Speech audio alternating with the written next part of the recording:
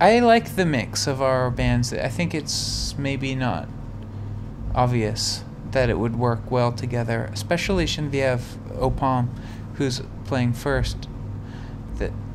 I never would have thought that her show would work so well with Earth, but when she has toured with them, just the two of them in the States, it's been amazing. It's been a lot of Earth fans who would probably never find her music otherwise, like older metal guys with like weird tattoos and a kilt and like really tall leather boots and just like these gnarly dudes so into her. So I think that there's an interesting element, there's an interesting crossover between Earth fans, which are like all kinds of people actually. Sure.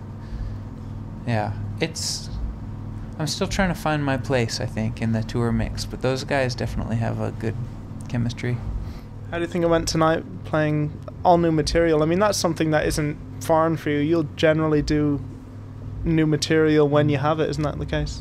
It's true, yeah. I like to play new songs, but this is just the second show of the tour, and I'm still kind of feeling a little awkward about it. I haven't played shows in a long time. That's not true. I mean, like 6 months or something, which is a long time for me. I've been in the recording mode, which is a totally different realm psychologically, and it's a totally different way of thinking about music. And I didn't practice enough before tour, I'm realizing. So I'm still a little bit uneasy kind of playing these songs. And actually, the guitar I was playing tonight, I just bought it today, like a block away. And so I'm figuring that out as well. And yeah, like one of those songs, I literally have never played it before, not even by myself. I was just like, well, I know it's these two chords. I think I remember the words, and I just played it. And so there's some of that going on.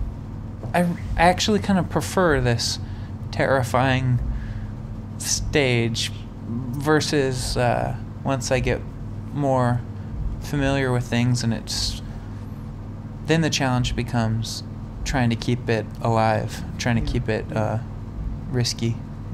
You've talked before about when you're writing having a certain visual counterpart in place, or a tone or a colour.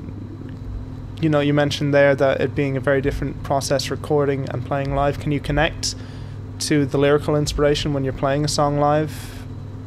I try to, yeah, I try and keep it in mind. That's exactly how it is, though. When a song is new, it's much easier. It's actually harder to forget what you're talking about because you're mentally engaged with the words, because you're remembering them and remembering the flow of the song and why this line comes before this line. But once you've played it 100 times, then it becomes like this thing that your body just clicks into, and you're just going through the motions, which is fine. I mean, maybe up from the outside it's not easy to tell. Maybe it still sounds like the song. But as a performer, I prefer to be able to kind of, I don't know, inhabit the song a little more. Yeah.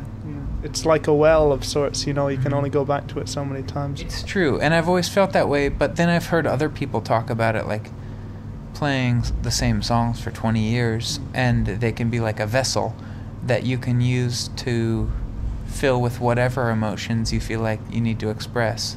So maybe it's different kinds of songs, perhaps, or different types of performers that they have their classics and they just use them like as standards. Do you ever feel like you could go back to that stuff or revisit older material?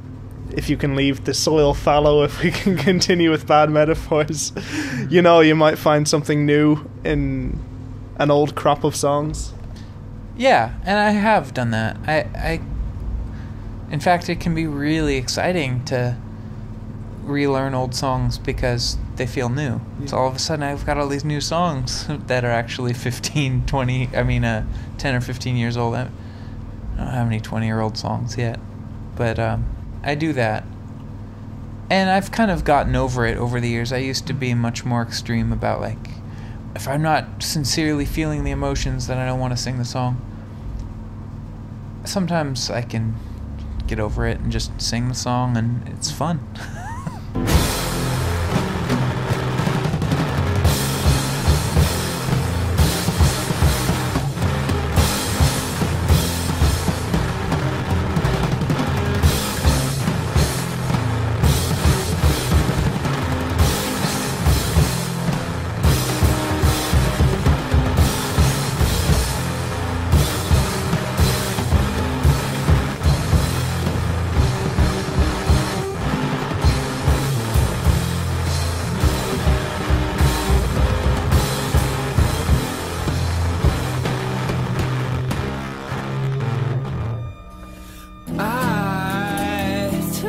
Shirt off in the yard. No one saw that the skin on my shoulders was golden. Now it's not. My shirt's back on. I forgot my songs. The glow is gone. My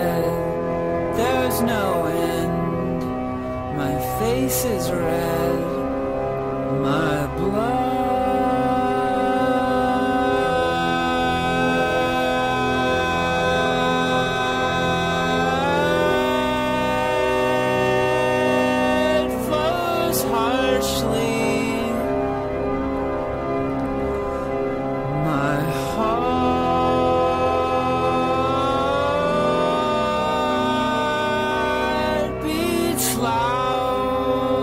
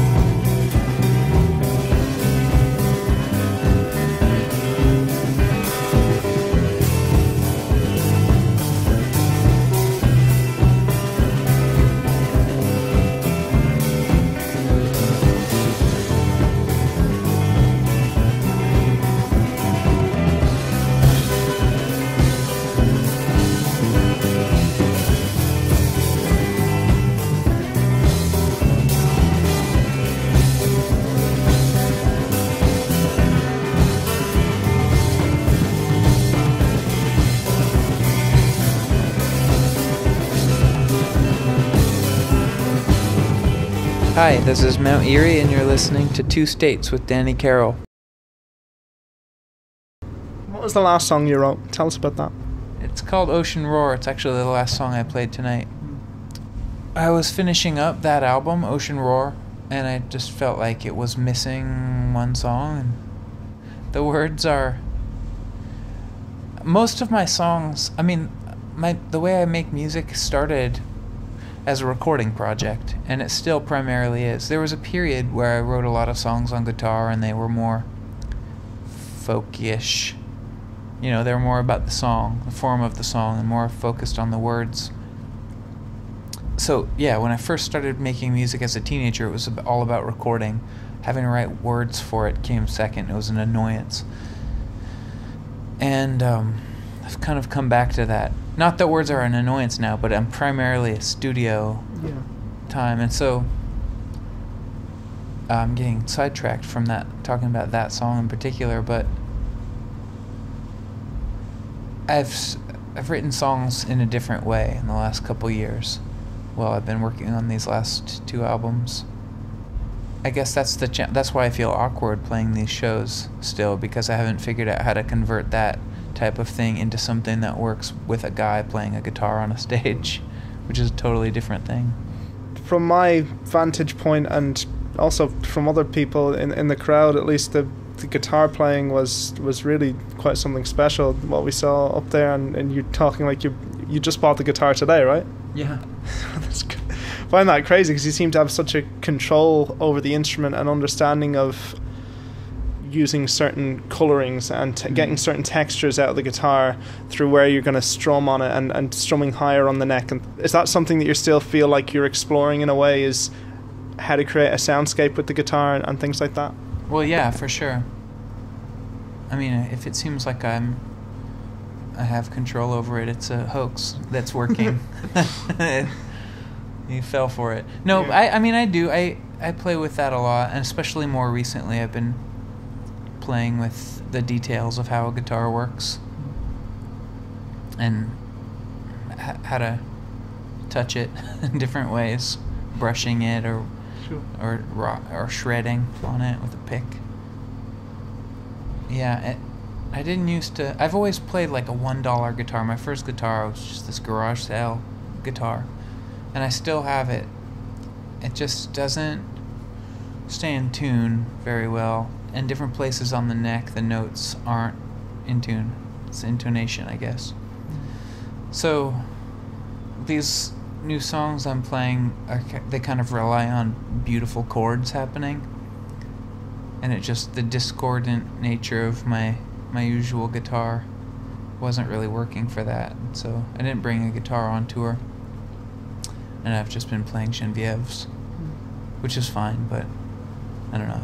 Just kind of eyeballing. This is my first time I have a nice guitar in my life. Like, at least expensive. Yeah. One that will hopefully stay in tune, at least. Well, maybe you'll get an endorsement from Burns.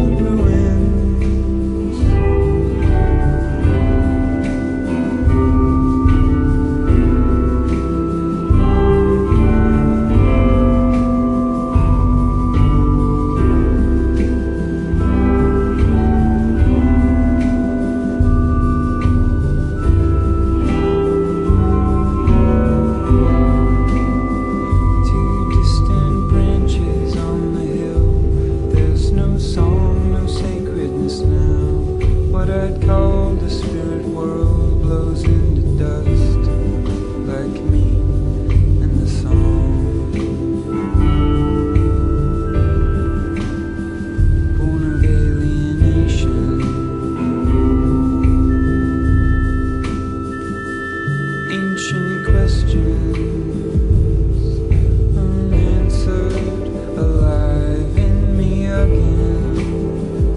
Indulging, imagining words in the wind, but nothing means nothing.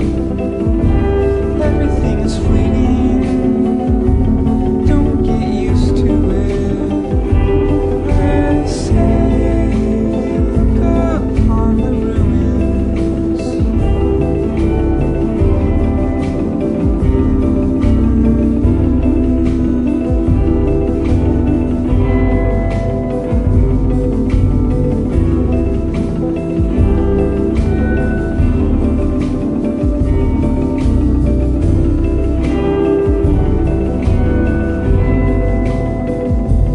Voice in the branches, pulling me still. We got this new studio space, some friends and I, in Anacortes, where I live, and it's in an old church, and it's just this big, beautiful wooden room that's really, it's empty. Like all the pews are taken out, and it's just resonant, and so the types of sounds that work well in that space are, well, voices, but also acoustic strings resonating like tune. I've been experimenting with acoustic guitars tuned to resonant strings, and multiple tracks of them, or getting different guitar players together in one case, and just having these drone high strings going. And a 12-string guitar like the one I got today kind of simulates that vibe.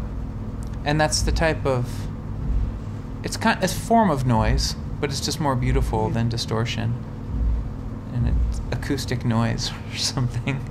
Would you ever be interested, I suppose this is maybe a silly thing to say, but your music, you have a certain elemental quality, and there's references to nature, and I mean, would you ever consider using soundscape and found sounds in your music? Have you ever tried that? Yeah, it gets in there sometimes.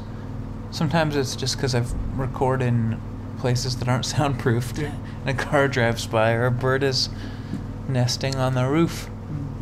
But yeah, and then also I've deliberately put on field recordings. The last song I recorded just like 2 weeks ago, before I sent off the master tapes, it was pretty much all field recordings. I just needed this 1-minute transitional piece of sound, not even a song, in between these two larger songs. And I was at the studio, and across the street from the studio is the park. It's a big, nice park, and the preschool kids get taken there every day in the middle of the day, and they run around and scream, and they were there, and it just was really nice out. And I opened the doors to the studio and just put the mic out the door and recorded a bunch of tracks of them over the top of each other. And that was the sound. And then I played a couple of notes on the piano and said a very short poem, and it became a song.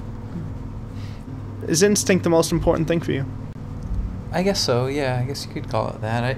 I usually just kind of go with the feeling, or intuition. But yeah, instinct is another way of putting it. It's not quick, but I also don't think I'm in danger of overthinking things. I mean, I was watching, somehow I ended up on this YouTube video of Steely Dan in the studio, and it just sounded so annoying to be around them. I don't know their music at all. I don't know why I was watching this thing, but they were talking about being so tight and getting to the point of perfection and doing things over and over and over, and then pushing through and going beyond perfection into this higher level where it sounded natural again. And that just sounded so idiotic to me. So yeah, I'm not fast. I'm not like a one-take improviser. I tinker a lot. I mean, it took me 1.5 years to record this record, but I'm not Steely Dan either. Yeah. So somewhere in between there. I'll no longer hide it. Yes, you move me to tears over and over. Every Every time I get it settled, you excited. Every time I get my face dry, you sing. It's not meant to be a strife. It's not meant to be a struggle uphill. It's not meant to be a strife. It's not meant to be a struggle uphill. Now I know, now I'm no longer fighting to be a strife. Come on in, little floating head at the door. Who are you? Who are you? Who has come to fill this room? Well, come on, welcome in.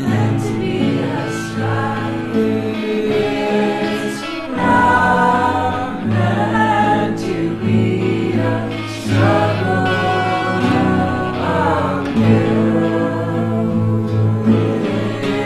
Oh, no longer hiding. Yes, the way you say it stirs me to the core.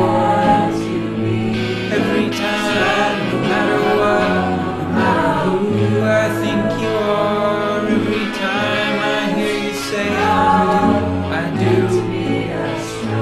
And the tears fall, and the universe is shown. But who are you? Voice in headphones. Hi, this is Mount Eerie, and you're listening to Two States with Danny Carroll. Yeah, I wanted to ask you about solitude, because it's a theme you explored quite extensively on records. Do you think solitude itself, do you think it's underrated in ways, you know, because people kind of have a thing of no man is an island, but what's your take on solitude, I suppose? I like it, but I think it's personal. I mean, some people, it's a matter of taste, I think. Or maybe it's a matter of chemicals, brain chemicals, because Sure. some people it just doesn't work for them. Some people need to be around others. But yeah, for me, and I think for a lot of people, there's depth in there, and there's a lot of rewards to solitude. I mean, I think the songs I'm writing are still basically saying the same thing. I think it's an important message to remind ourselves that everything is fleeting constantly. Everything is being destroyed and remade simultaneously at all times. And yeah, it's easy to get fixated on creating a sense of permanence and comfort. Yeah, and also that's just the way it feels for me to be alive. I don't know if it's like that for everyone else, but sometimes I feel really sharp, and sometimes it's just like I can't wake up, and I'm just wandering around for days. Some people say arise, arise, arise, live, friend, live. I say die, I say shade yourself, I say shine what precious light you have into caves, and when it dies out stay. I say find life where you foolishly saw graves.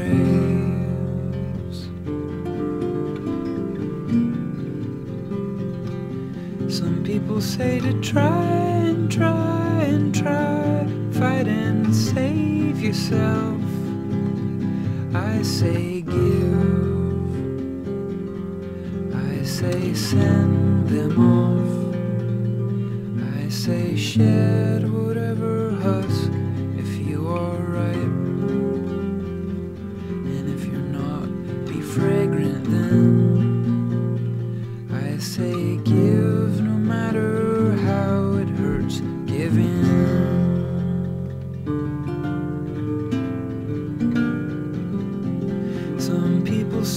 the sky, the sky, the sky, have you noticed it? I close my eyes, I say nothing now. There's a ringing in my ears that's faint and high, and when I listen close to it, it says, Was this always what you wanted to do, songwriting? No. In fact, I feel like I'm just kind of distracted between other things, and it's been working out for 15 years or so. But I used to think I was going to be a professional football player when I was like 8 years old. I never played football, American football. Yeah. I got really into making movies when I was a teenager with my friends. We made movies, and I just thought, well, that's definitely what I want to do. That's the ultimate art form. I want to make animated movies and live action movies. And that was kind of immediately before I started my first band, and then from there I got into recording myself and making tapes and zines and paintings and other things. I still would like to make movies someday. It seems like this, I think of it in the same way of making an album, just with pictures as well. It seems better, because making these immersive worlds that you can get into and tell a story, and like especially in a movie theater where the experience of it's not like you have it playing in the car while you're driving to work, but you're in a dark room with this experience being blasted at your face for an hour and a half. So it's an amazing art form that I have almost no experience making, just because it seems so involved. But maybe someday I'll get to. Well, the lyrics really, there's some beautiful attention to detail, you know, that permeates through a lot of your work. Even like one of the songs tonight was the line about the bell ringing cold and clear. I thought was great. Thanks. Do you think that came from the films, maybe, the fascination with films early on? What you mean, having clear images in the words? Yeah, I guess just focusing on very distinct details in your lyrics, for example. I mean, you use space very well, I noticed, and you can have a very small set of lyrics that say an awful lot in a song.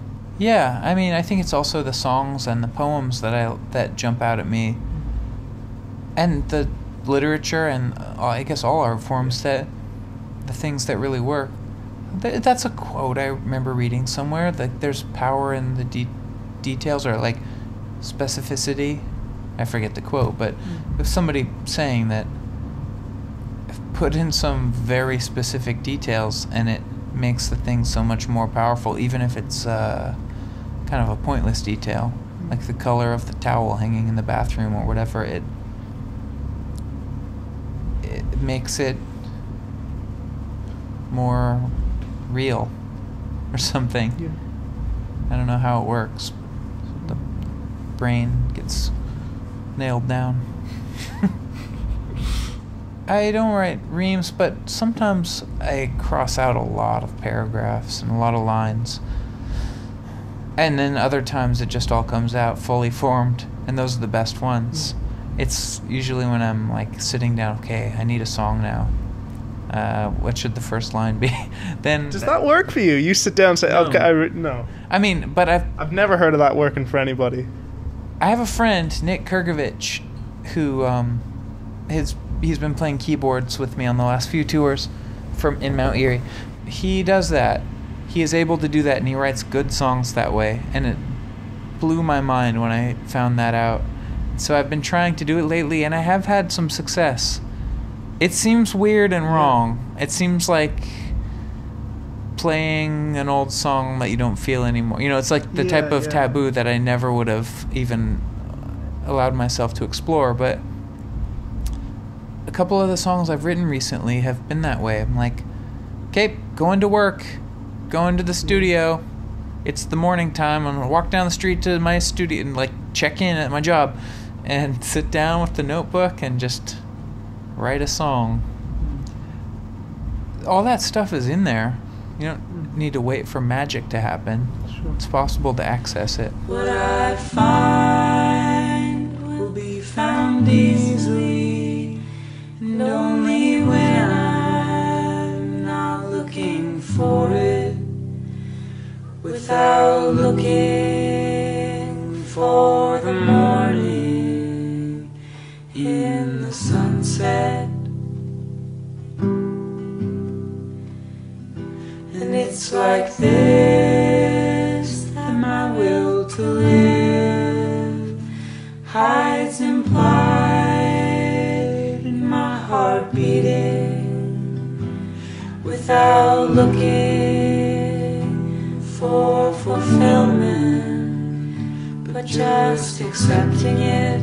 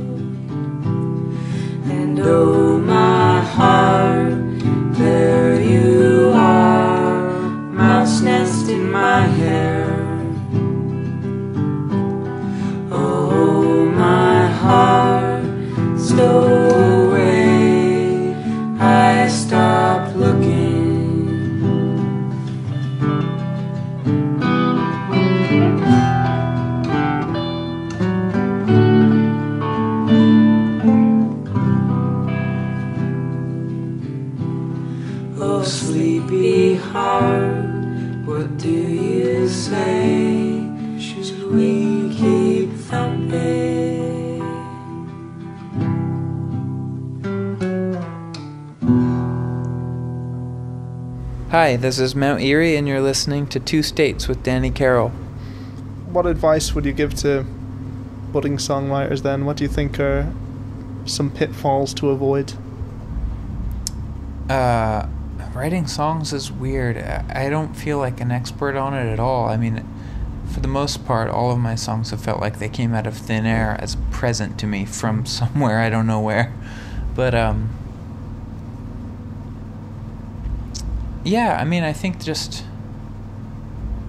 write a lot and throw a lot away. And say something, I guess. I think it's... Oh, there's a lot of songs that just are empty. That exist because somebody feels like, well, I need 10 songs for this album, or I need 12 songs. They're so dumb. There's so many horrible, dumb songs. And I don't mean popular music. I mean, like, underground musicians, people who are doing it themselves. I feel like if you don't have something that you feel like is essential to tell the world, then keep your mouth shut. Or make instrumental music. I don't know. No, Curmudgeon. My advice is shut up.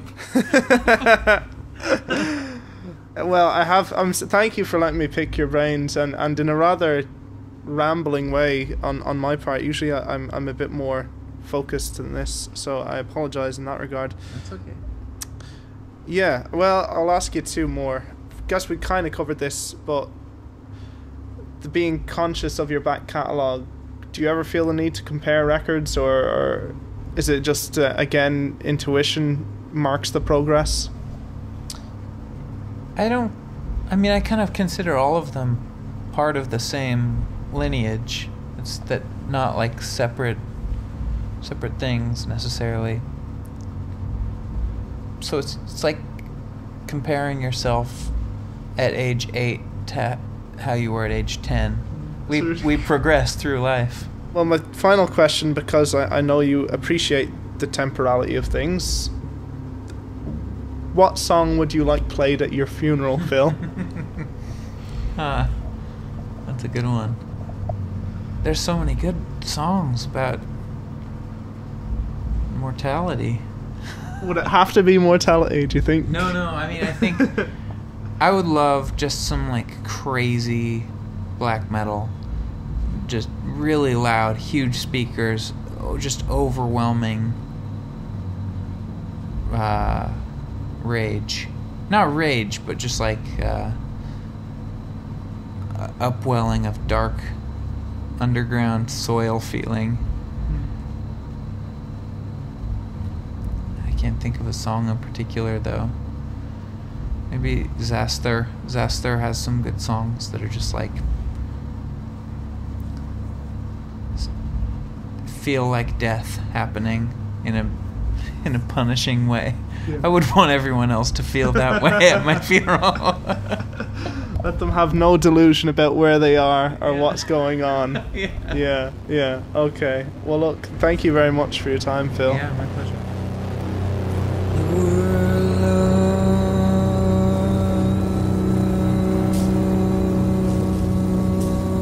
Swells and pounds me, and I know nothing.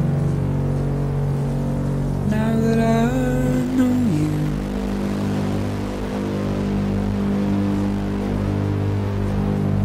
my face goes blank,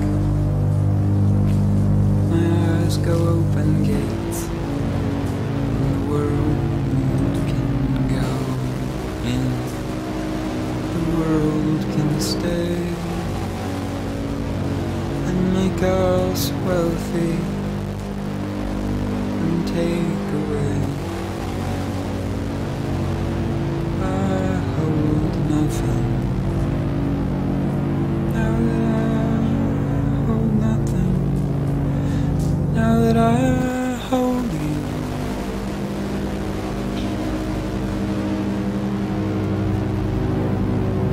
Place to use our money.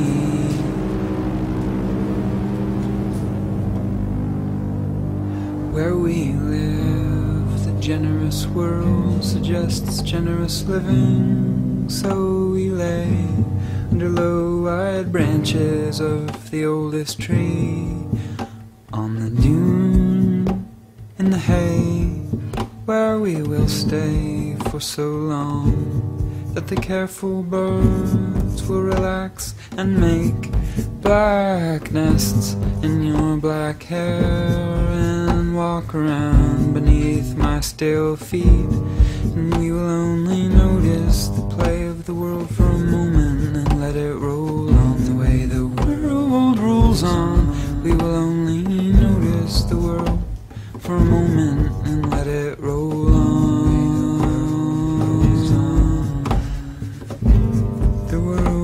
For a moment and let it roll on the way the world rolls on through open gates.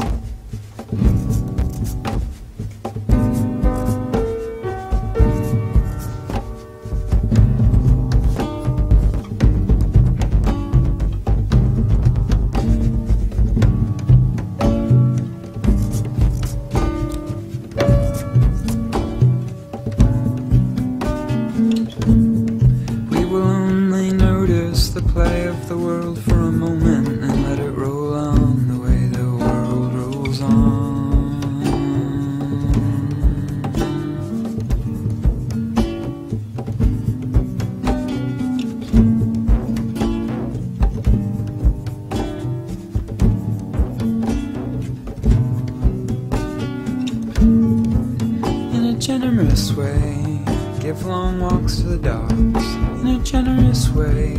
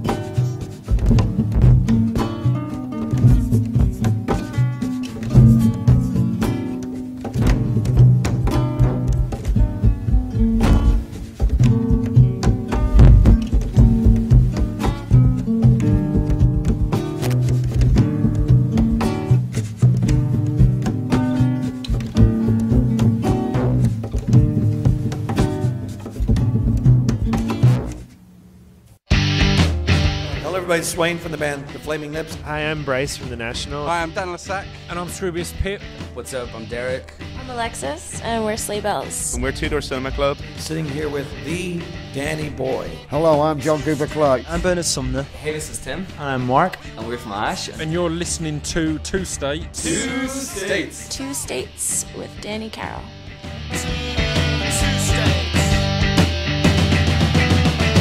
And as I say, I've got to say, it's the best radio show I've ever heard.